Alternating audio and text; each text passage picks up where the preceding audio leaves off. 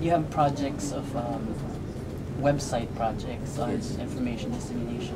Can you tell us more about what these websites. are and the core messages and what Sure. you intend to accomplish with them? Sure. The first website is the primary information website.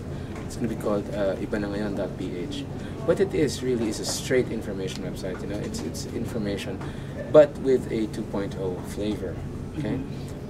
Essentially, what you have there is the information that everyone needs at a glance, really to understand how the system works, how it's going to be rolled out, how it's going to affect their voting experience. That's the main page. But there's also going to be a community page. It's going to be called Bagongbotante.ph.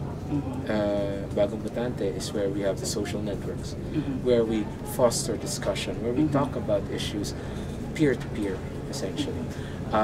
We think it's necessary to have these two because one, obviously the institutional website, the straight information website, delivers very, very crucial knowledge to the people, whereas the community website allows our users to really generate some sort of experiential appreciation of what it is. Nowadays, it's nowadays people don't respond to people telling them things. You know, people don't respond to people saying, "Go to my nightclub, it's the bomb."